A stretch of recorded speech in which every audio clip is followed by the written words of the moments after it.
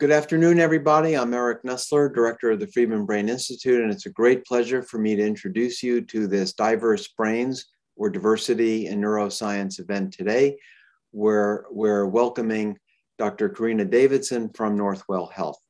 It is my pleasure to introduce one of our own, Dr. Amy Kelley, who's a professor of geriatrics and palliative medicine, and also a Senior Associate Dean for Gender Equity and Research Affairs, who will be introducing our guest speaker today. Thank you all for joining us. Amy, please take it away. Thank you so much, Eric. On behalf of my team and the Office of Gender Equity, we are really excited to be co-sponsors of today's event with Dr. Davidson. As many of you know, the Office of Gender Equity works to develop programs and support institutional structures and policies that help everyone have the environment they need to thrive. And knowing that with us today, we have a group of leaders and mentors and scientists within our community, I wanted to take the opportunity to show you a slide that has a little bit of information about our upcoming call for applications for our Distinguished Scholars Program. You will note here on the right, there's a QRL code. So please snap a photo of that if you can, and otherwise look for information in your email about it. But we're looking forward to receiving applications from junior faculty who are working on their research and have been waylaid by caregiving responsibilities during the pandemic. So please take a look and get those applications into us by mid-January.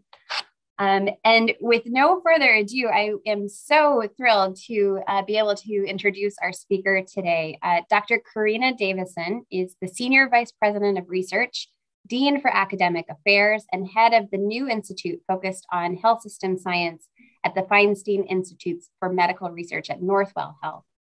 She's also a professor of behavioral medicine at the Zucker School of Medicine at Hofstra University, and she earned her master's degree in industrial and organizational psychology and her PhD in clinical health psychology from the University of Waterloo in Canada.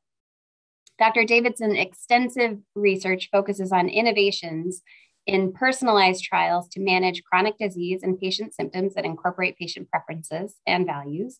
And her research portfolio also includes research in areas of psychological risk factors for cardiac events and mortality, behavioral mechanisms by which risk is conferred, and healthcare systems research to provide better healthcare. She's authored over 250 peer-reviewed articles, numerous editorials, book chapters, and has served on multiple scientific journal editorial boards. She's won numerous awards, both national and international, for her research accomplishments, as well as teaching and mentoring awards for her efforts to train the next generation of physician leaders. She served as the elected president of most of her professional organizations, and currently, she's the chair of the United States Preventive Services Task Force, where she's helping to evaluate a broad range of clinical preventative healthcare services. She's now applying experimental strategies to leadership development program evaluation, and that will be the focus of her talk today. So welcome, Dr. Davidson. We're so happy to have you with us today, and we look forward to your talk and a lively discussion afterwards. I would just remind our audience members that please put your questions into the Q&A slot as we go along. We'll save them up for the end. And thank you all for joining us today. So thank you, Dr. Keller, for that very helpful introduction. I'm going to try and share my screen. And I'm looking forward to an interesting conversation afterwards with both Dr. Kelley and Dr. Nestler as we sort of grapple with the issues that arise from dealing with the structural gender inequities that we've had in academic healthcare centers for decades. And we're all seeking creative and positive ways to influence change, to empower women to move to senior leadership. And that's really what I'm going to be talking about today. So we are very grateful at Northwell Health to have received an NIGMS grant for short-term education training. And this institute is called MAVEN. It is to offer women, particularly women scientists from underrepresented backgrounds, senior scientist leadership. And I'm really delighted to tell you today about the way we have structured this educational experiment and the type of leadership training that they have requested and that we are providing them. So my disclosures for today, I have no financial interests. The views that I'm expressing do not represent those of the USPSTF. My agenda for today's talk is to first tell you what our mission is, then our program design, the program framework, the training components that we have built and designed to launch women scientists into senior leadership positions, what the goals are of our first cohort, and end with the leadership of this particular training institute. So our mission is to expand the national pool of qualified underrepresented candidates for senior scientist positions across all areas of science, and to accelerate, in particular, their advancement to scientist leadership positions. We were lucky enough to have a retreat at Cold Spring Harbor Labs where we brought representative stakeholders and successful women scientist leaders from across the nation to talk about what our foundational values should be as we launch this training institute.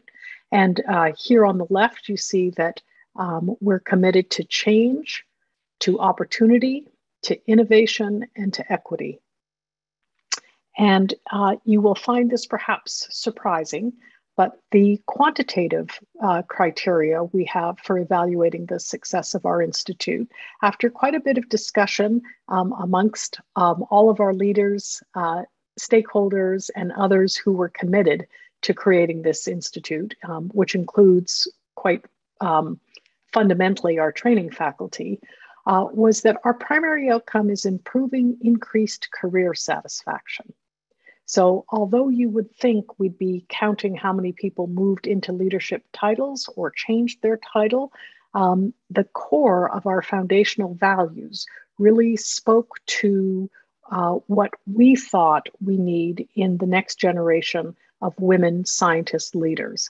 And that are those whose careers feel engaging and vital to them, who serve as role models for the future generations of scientists, whether they're trainees or assistant or associate professors, who can look up and see people who are not just changing the culture of the scientific organization in which they're embedded, but who seem to be thriving and enjoying their career. That we thought was the sort of vital piece that we really wanted to hone in on as we crafted our training program in this experiment. We are secondarily measuring peak academic productivity, and I'll be showing you the metrics we have for measuring that.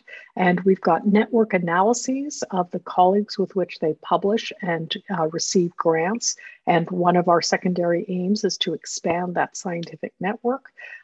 Then we are doing title ascension analyses to determine if they've moved up in the seniority of the titles that they hold. And they are working on an institutional transformation project through this short-term course to see if they can start affecting the organization in which they're currently embedded in a positive way. So we did a landscape analysis of the current NIH-funded and other national training programs. And I'm showing you here in yellow, those that are funded by NIGMS, in blue, those that are funded by the NIH Common Fund, and then those that are paid for by a multitude of other institutes.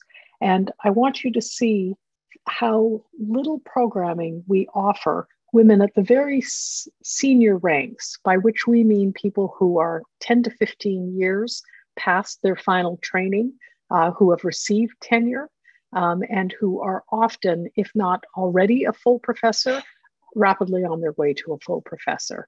It's those people who we saw in national career engagement surveys, a dip, particularly for women and minority scientists in their engagement and their feelings that there was a future for them. And that's also when all formal training programs disappear and there's simply an expectation that these people will now mentor all of the generations that are in all of these programs you see down here. So we targeted the MAVEN program for this very specific slot in the landscape of training programs. So, as I mentioned, for our rationale, we thought it's the primary focus of all of our educational activities was to help senior scientists reflect on what will help them feel like they are thriving in their careers and in their future while staying in the science field. And that is the best way to success for changing the leadership landscape that we have across the nation. We felt very strongly that if our leaders and role models are diverse and, as I said, engaged and satisfied and thriving in their careers, we stand to have a double hit. We'll both improve their individual careers, but we'll be showing all of their mentors a broader perspective in the ways that the research agenda can be prioritized, the way that diverse scientists can contribute to the shaping of the mission and the focus of our future efforts. And so we really wanted to focus on training to overcome this final transition barrier to attaining science leadership. And that's how we hope to positively impact the diversity of the pool of scientists who are available to contribute to the US. So our program topics included negotiation, career planning, effective science thought leadership, respect-based leadership skills, interdisciplinary team collaboration and inclusivity, organizational culture, problem solving, and evidence-based mentoring. And one of the underlying themes of each and every one of the modules that I'll be walking you through is that we used evidence or empirically supported educational materials, that is, materials that themselves had been tested in a randomized controlled trial or in some kind of stepped wedge design to show that they actually improved the behaviors or the skills that they thought they were purported to be improving. So we used a different recruitment strategy than is typical in many of the leadership institutes. Rather than this being by word of mouth or those who were socially connected or those who had already had very effective mentors or career coaches who were in the know about latest cutting edge opportunities, we instead proactively, through a FOIA search, found all women scientists who had one or more R01 equivalent NIGMS grants across the nation. And then we made a denominator pool of everyone who was more than 10 to 15 years out from their training and who met our other eligibility criteria. We then mailed them an invitation. So for the first cohort, we had 130 who were eligible. We mailed in bundles of 50, randomly drawn from that 130, letters out. We had 45 who confirmed interest, and they were notified in the letter that this was an experiment and that they would be randomized if they indicated interest. And so 20 were randomized to the intervention and 20 to the control. We had 2 withdraw because of logistical problems. They couldn't make the times that we offered, and we started this during COVID. And we had 2 withdraw from the control. So we ended up with 18 and 18. We had 5 in the wait list. We contacted our wait list and we moved back up to 20 and 20. We'll be doing that cohort selection and that proactive recruitment 4 more times so that we have a total of 5 cohorts of 20 people in each arm. So we'll end up with 200 in each arm. As I mentioned, Our primary outcome is a sea change faculty survey. It's administered annually to all 40 and then 80 and then 120 people. There are 74 questions. It takes about 15 minutes, and it allows us the extraordinary opportunity to benchmark the scores of our randomized groups, both control and intervention, against similar phenotyped scientists from medical schools across the country. The survey has 12 scales, and I show you here the kinds of things that they ask about. So we also have a fine-tuned analysis of where we see differences between our two groups. And I just show you the design of the cohorts and the surveys at the bottom.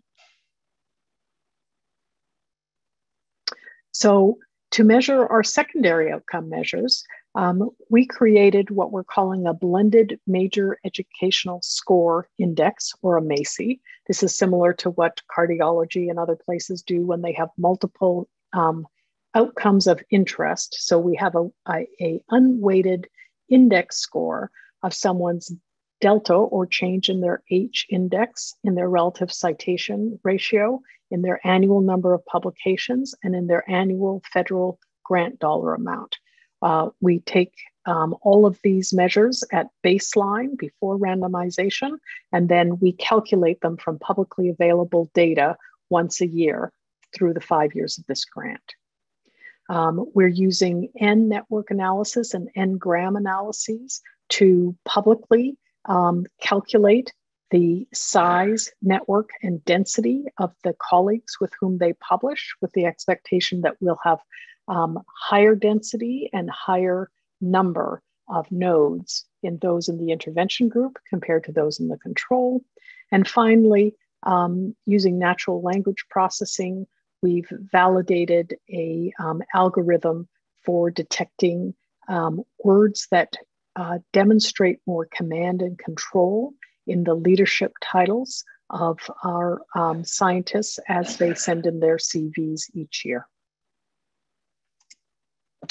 So the program framework is that we've engaged a number of very successful women scientists to lead as faculty and as mentors many parts of our program. So it's role modeling. They're providing the knowledge and the evidence-based skills to engage in the skills that are needed for leadership, which quite frankly can be quite different than those that are needed to be a successful mid-level scientist. We're doing a lot of analyses with each of our intervention participants and then sending them out to practice their new skills as they create and build their IDP, or individual development plan, for the type of career they wish to have for the next 10 to 15 years. You see a word cloud of the program elements from the syllabi and the readings that scientists are doing.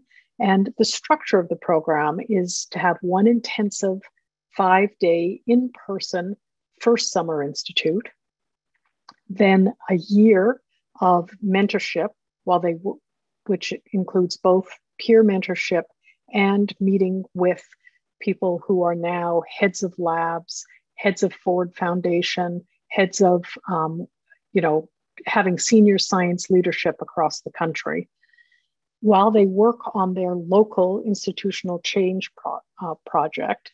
And for those who have identified gaps in their senior leadership that we didn't present in the first 5 days, they're also provided with the ability to do Harvard online courses. And that's self-directed. Someone who realizes they need to learn more about basic finances or about HR has access to those courses. And then it's finished with a second summer institute, which again was originally conceived of as an intensive 5-day workshop where they meet the next cohort, so that we've started some social connections between the two cohorts. Because of COVID, we moved to virtual interactive workshops and run these on consecutive Fridays for 7 Fridays, and we'll evaluate if we ever go back into in-person as we go through. For the Participants who were randomized to the intervention, they're going to meet all of these dates, and they're going to have covered quite a bit of content, which I'll show you on the next slide. So the first summer, they learn leadership essentials, leadership lifeline and credo. We deal with a lot of the specific issues that come up with being a leader at intersectionality, particularly what women leaders have as issues that need to be negotiated and addressed. And I won't read through all of this, but you'll see how many of these training components line up with those overall values and the choices we made as to the leadership skills that we should present them with. Here you see the MAVEN Institute 2, our first cohort will be having their second institute upcoming very shortly for this summer. And here I just show you the modules on the left and the specific topics that they'll be covering on the right.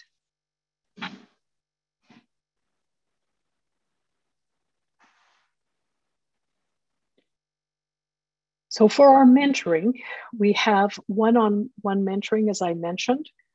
We did an in-depth analysis of the type of mentoring that each of the 20 senior scientists wanted. And then we had a national pool of willing volunteers and we matched. This, as you can imagine, is not necessarily, and in fact hasn't been, in their area of science. This is more about their leadership, their management of people, their ability to influence an organizational culture. Those are the kinds of skills and mentoring that people sought opportunities for. And then we had a coaching session from the evidence-based National Research Mentoring Network for our mentors. For the mentoring pods, we put like-minded senior scientists into similar groups as they tackled different things. We had some who wanted to become better mentors, and those are working together. There are some who wanted to work on different content areas, and so we've been grouping them according to their interests. We're just showing you what some of our invitations looked like. We were concerned that a piece of mail coming out of the blue inviting people into this program would get lost, as so many letters do. But we also sent notes to each of the deans to let them know the value of this program, which is estimated to be approximately $20,000, and that it was being offered because this was a woman scientist who was clearly highly contributing to the science that's being implemented across our nation. I'm now going to just tell you a little bit about our first cohort. So our participating senior scientists come from biophysics, biomedical technology, computational biosciences, genetics and molecular, cellular and development biology, pharmacology, physiology, and biological chemistry. This is the group that were randomized into the intervention, and they come, as expected, from right across the country, which of course is a great thing about going virtual. We asked them what they were hoping to gain, and I'm just going to show you a series of snapshots for the leadership and training that they wanted to attain. And I'll let you read these.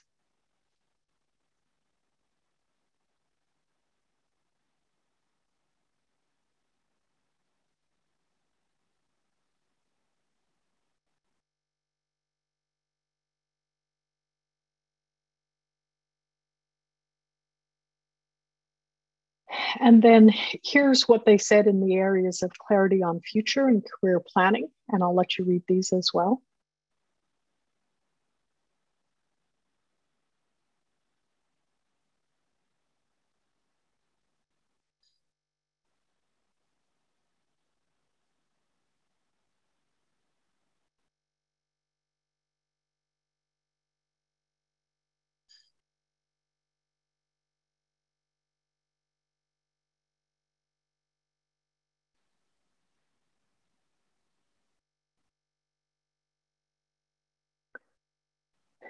Here's what they told us about gaps in training and time management.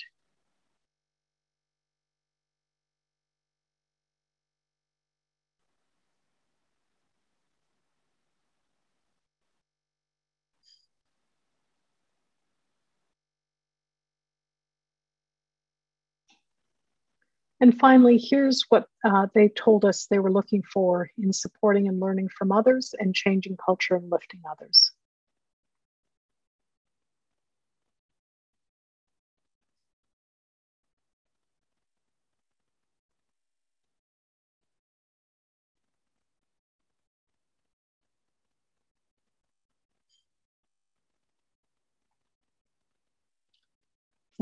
And here's what they said about networking and dissemination.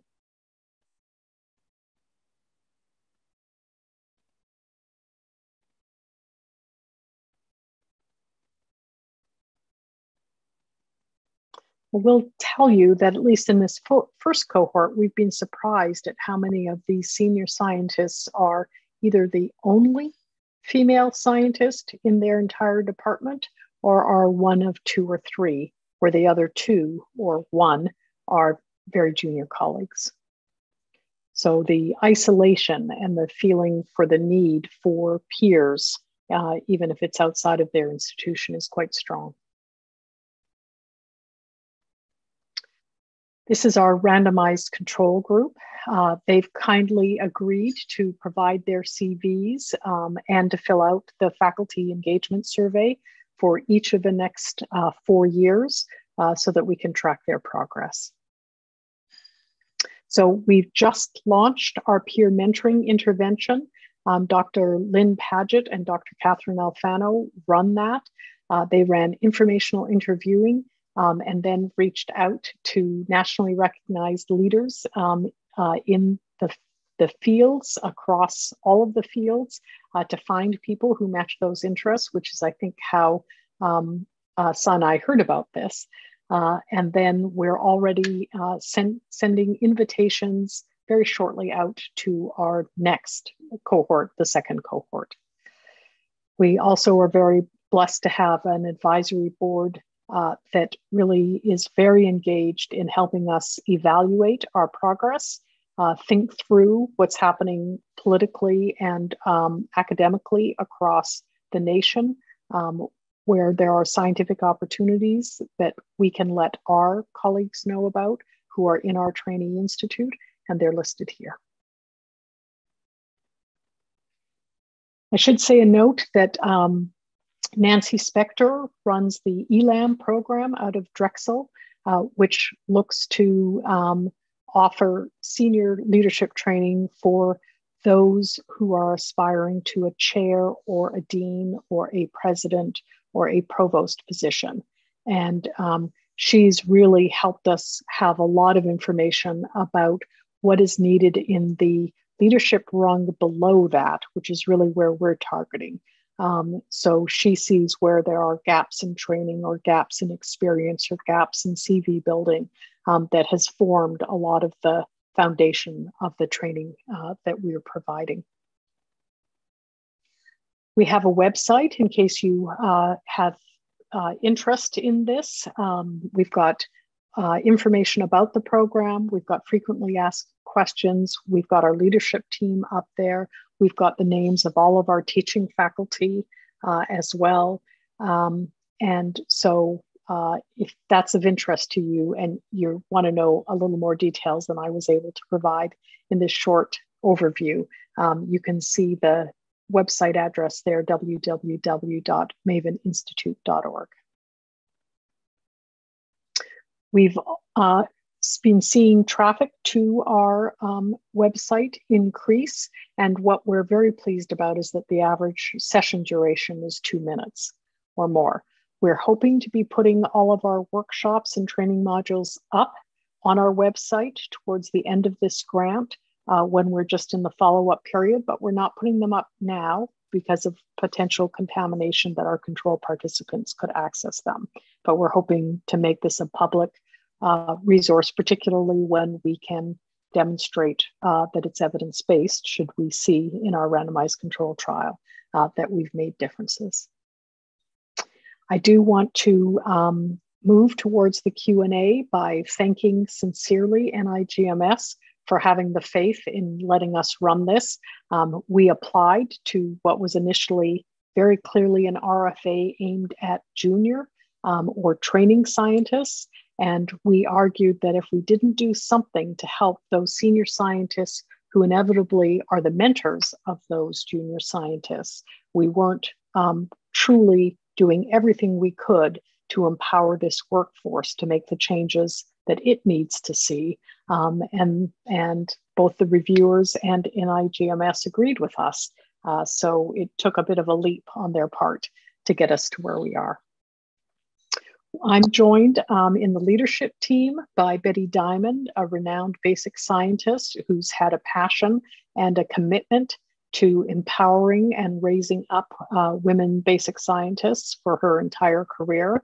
And so her wisdom and guidance has been invaluable.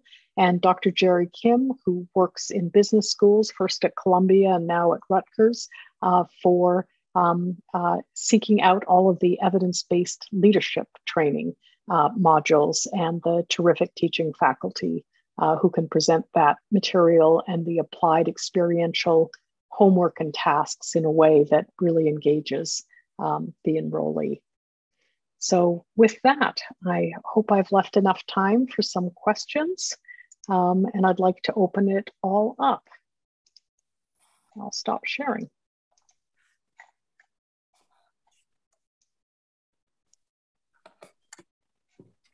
Thank you so much, Dr. Davidson. That was a fantastic presentation and very much of interest, certainly to me, and I think to a lot of our audience.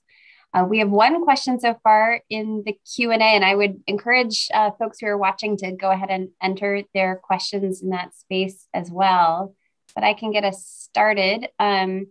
So Ashley Michelle Fowler asked in the Q&A about the intersectionality of identities, in particular beyond gender, that are factored into the curriculum and the recruitment. She noticed, at least in the snapshot, that there is no one in the control group for Group A that appeared dark skin on the slide. And I also am curious how you might consider the variety of things from an intersectional perspective that you might be hoping to achieve with your sample. Absolutely. So we have intersectionality is actually woven throughout the curriculum, but there are 3 specific training components that deal with it directly. There's interesting evidence on the leadership commands given when randomized to be informed. Is a male, white or not, a female, white or not, as well as heterosexual or not. And in those vignettes that have been done in business schools, they've then tried to change the message in order to get to decrease that inequity in people agreeing to follow the orders of their boss. And so that evidence is presented at the very beginning of the number of talks we have by someone who studies that area, to help people both recognize the injustice, but also have actions that can mitigate the resistance of those who may not follow the requests of their leader when it is coming from someone who comes with multiple identities.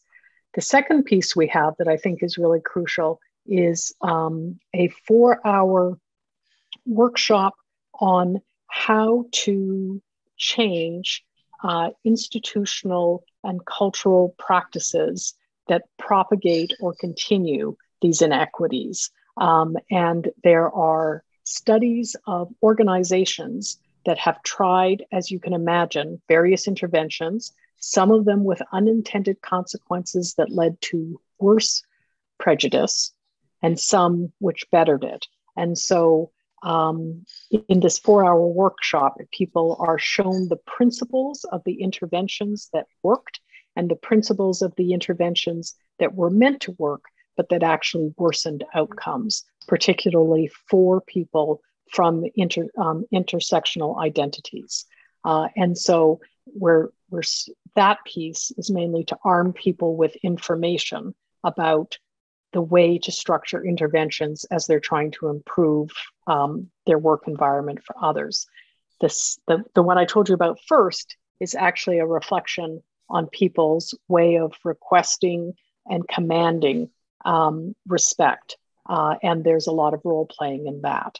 So we have a number of other course selections like that to help people think through what are the evidence-based ways from an organizational perspective, as well as a personal leadership way, to be changing the things we all know need to be changed.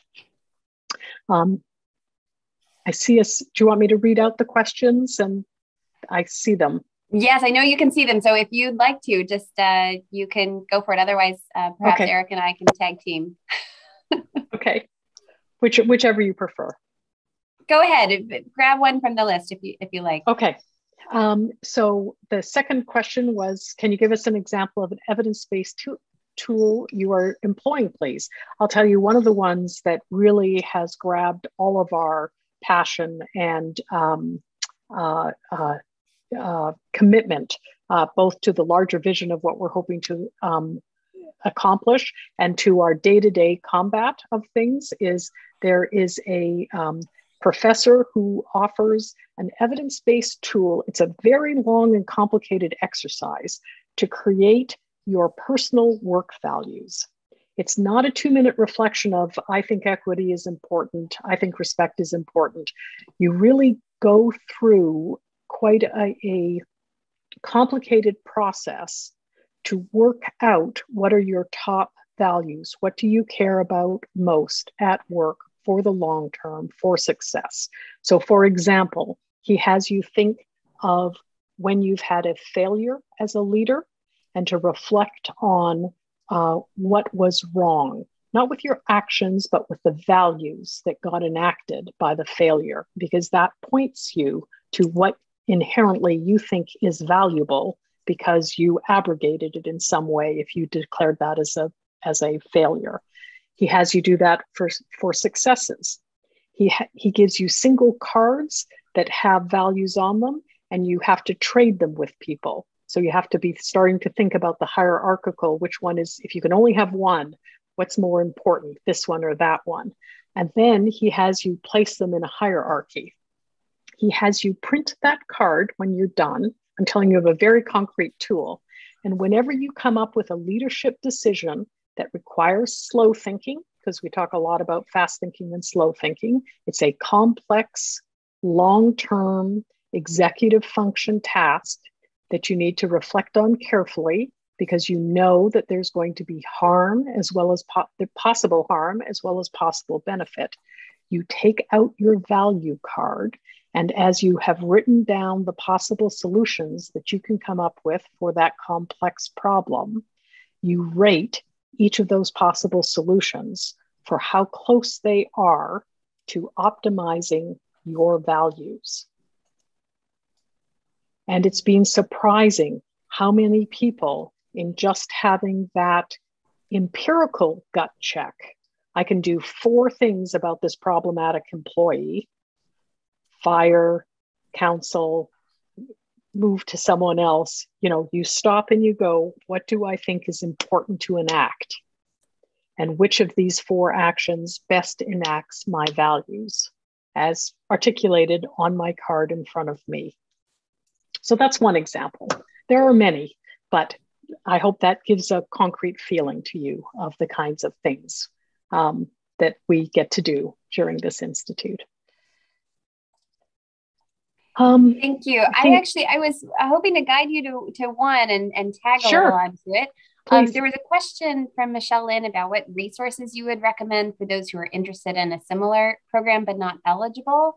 And if I could combine that with a question about your plans for dissemination or sustainability of the program, should you achieve the desired outcomes. Great. So We've got professors from Stanford, from UCLA, from Columbia, from Rutgers.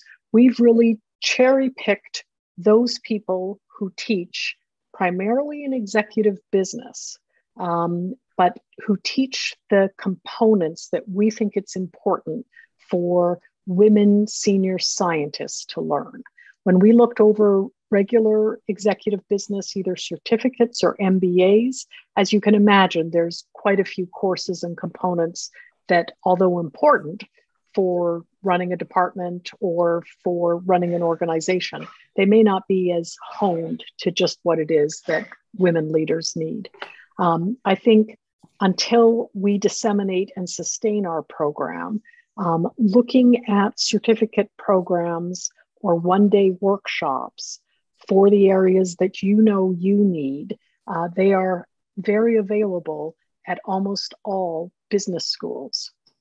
So they have 2-hour, they have all day, they have a 5-day intensive, they have certificate programs which offer you sort of a bundle of 3 courses or 4 courses aimed at a specific thing.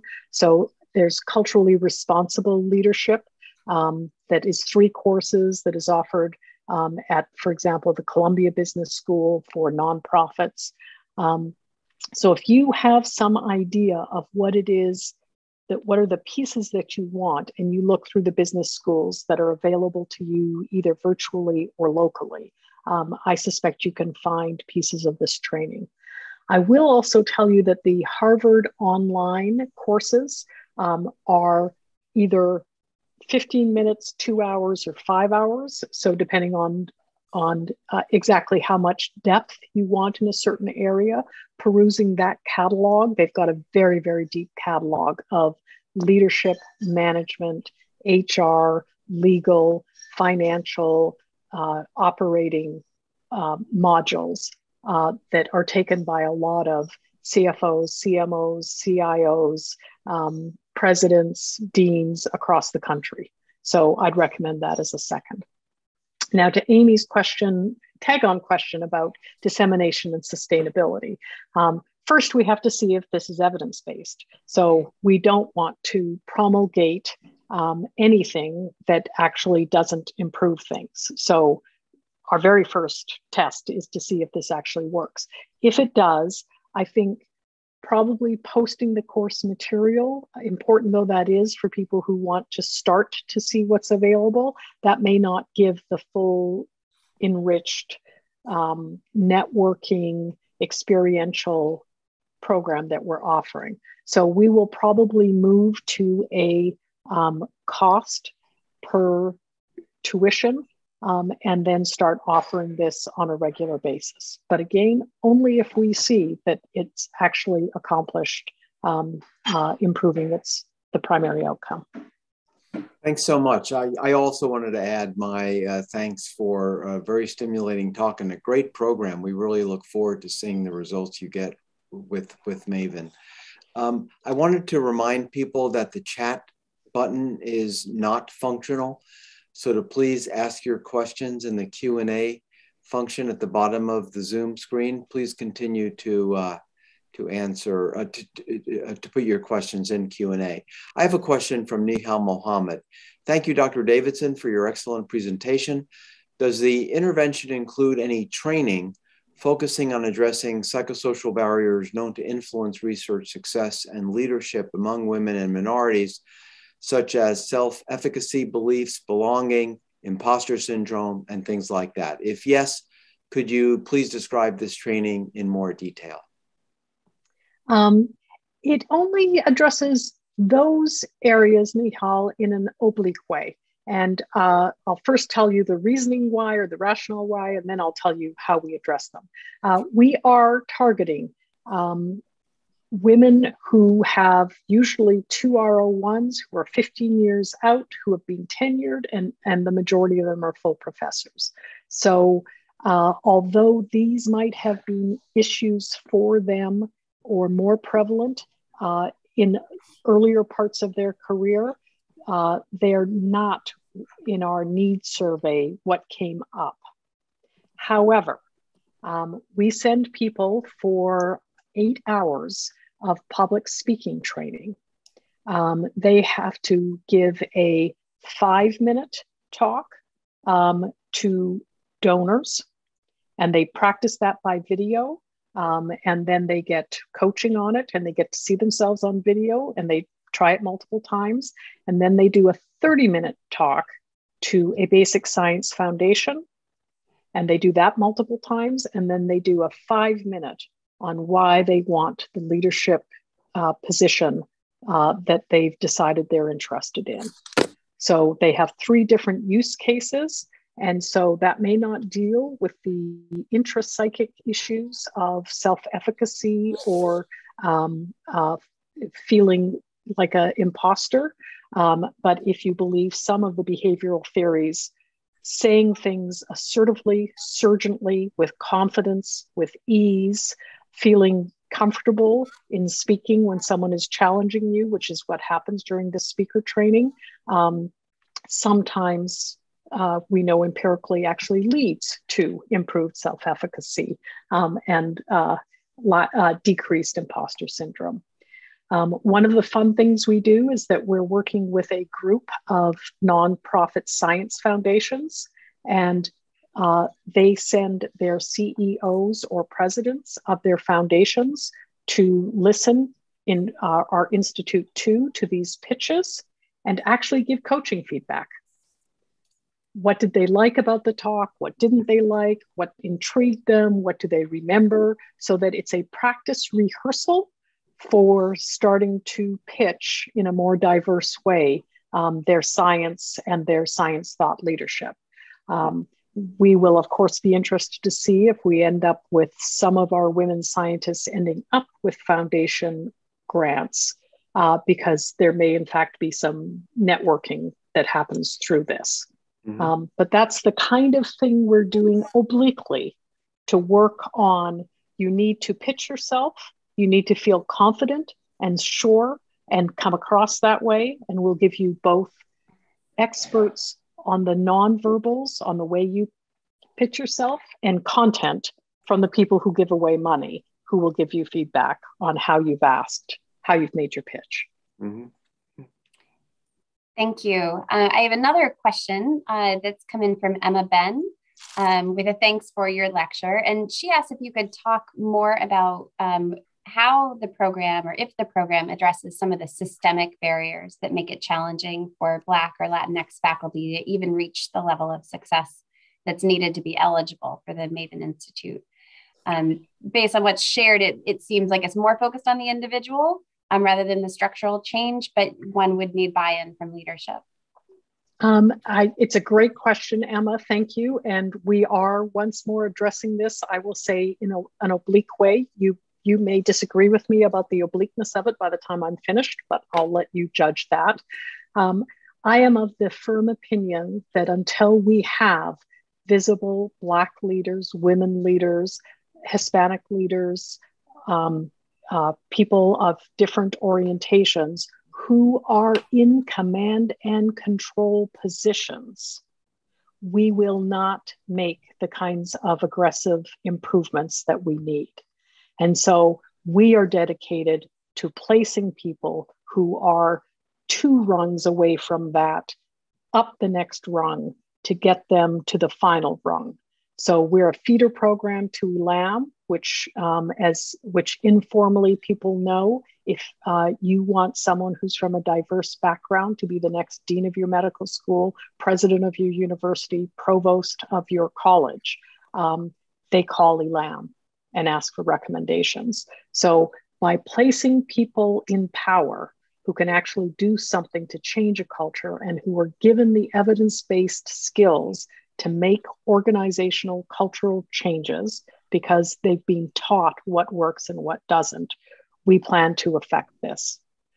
We're not focused, and the reason I called that oblique rather than direct, we're not focused on the many, many structural and systemic barriers that cause someone not to get to the senior scientist level in the first place, because we're looking to help them get to that final rung where they themselves, in our 200 persons that we send out are in positions where they can affect the changes in the institutions in which they reside.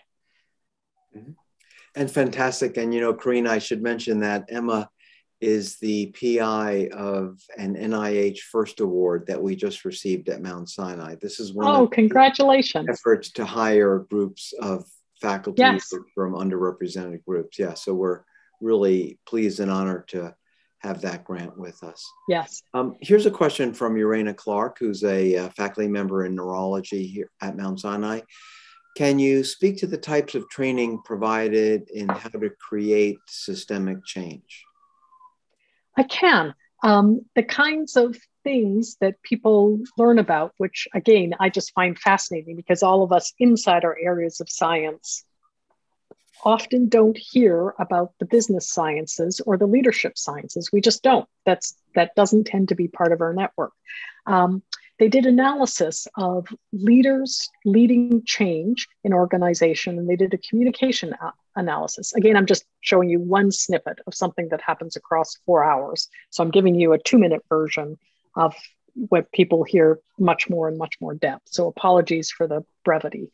There's a formula that leads to more systemic change in communication by a leader. The formula is current distress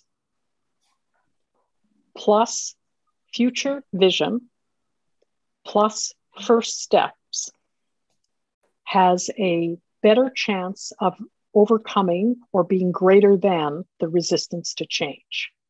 And when they analyze leaders that are less successful, it is most typical that leaders communicate 2 of those 3 things, not all 3. So transactional leaders tend to tell you what's distressing now, why there's a failure, and then they tell you the 3rd step, what they're about to do about it. Visionary leaders tend to tell you the future vision. Sometimes that's all they do. We're going to get to this place where things are better. Sometimes they tell you first steps, but they don't tell you current distress. And there is more empirical demonstration of organizational change when all 3 in that order are done. The current distress is to activate people. And so you stay in that phase long enough to have visible upset by your members. You don't skate over it. Like, we don't like that there aren't enough biostatisticians, so let me tell you about the wonderful future. You really let people dwell in what is it like when you can't get a colleague who's a biostatistician? How many grants have we forgone? How much disrespect and anger and frustration do we show to them? How much do we show to our other colleagues who get to them first? How many times has communication broken down because we're all fighting amongst ourselves for a scarce resource? What's the future going to be like if we just continue this? How does that affect our organizational culture, our respect for each other, the way we treat other scientists? How does that make in-out groups because of our fighting over this scarce resource? I'm just, again, giving you a snippet. But you really let people dwell in, if we keep on with our current state, how much distress is going to be caused? How many consequences of not acting are going to happen? And then you move to future vision. If you tend to be a transactional leader, you want to skip over that. So I'm going to make it better. No, you really dwell on that phase and you provide a visceral, clear, articulated vision of what that future state could be. All of the myriad ways that this complex vision could be felt by different stakeholders, by outside the organization. And only when you start to see inspiration and everyone's living and experiencing that future vision that you ask them to join you in those first steps to get from that horrible place to that wonderful place.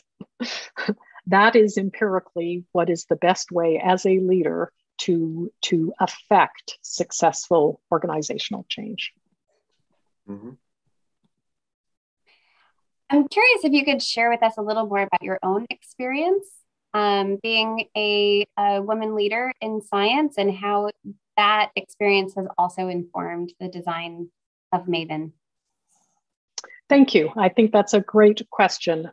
I've certainly watched the generation above me who has experienced barriers and injustices, and I watched closely to try and learn when there was a best practice that I could incorporate, when there was a way I could help from below or sideways, as the case may be, and reflected a lot on what are the ways that we can best remedy this situation. So that's what I've spent my time doing. As a woman leader, I want to make things better for others. That's my core value.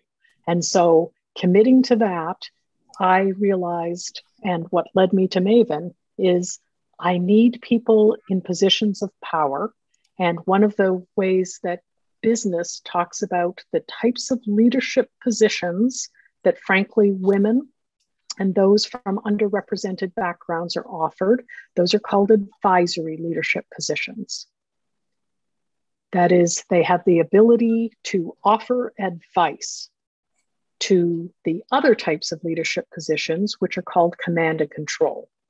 If you control the budget, if you control the persons, if you can hire and fire, if you can set a direction and you and nobody has the ability within your domain, your command and control, to other than advise you, tell you that that's not what's going to happen, that's called a command and control position. So I've watched as many very talented, very high leadership potential women, both in medicine and in science, have been offered advisory leadership positions. And once you have an advisory leadership position, you tend to accelerate into other advisory leadership positions. It's a phenotype of a career pathway. And that happened less frequently to people who might have the same leadership position but happen to be men. And so I'm trying to move the successful women scientists who are in this program into command and control positions, because that's where they have the best opportunity to make organizational changes, to serve as a successful role model for those coming up, so we don't lose the many, many talented scientists that we lose in the pipeline, all across, all directions. And we have mentors who can now enact and show those who come below them how to rise up into these kinds of positions. Thank you so much, Dr. Davidson. Eric, do you want to say thank you? I know you've got to pop No, right I just wanted to say thank you as well. Yeah. I'm really delighted to be here, and I'm excited to hear about all the wonderful things that are happening at Sinai. Well, and we are thrilled to have you for this past hour, but also to have you engage with a small group of us in a second hour. And I think we can put that information into the chat to share as well, in case we have additional attendees who might want to, I believe we have to switch Zoom links if that's right. And if one of my colleagues wants to give it, okay, great. Somebody knows what's going. Yeah, we may have to send this out. Yeah, good. So the link is on Q&A, chat, but it went to everybody. Yeah, good. Perfect. Perfect. So some of us will switch over there, but thank you so much, Dr. Davidson. And we're just really excited about this work. Thanks for a great talk, Dr. Davidson. Okay. Thank you, Dr. Nestler. Thank you, Dr. Kelley. Bye.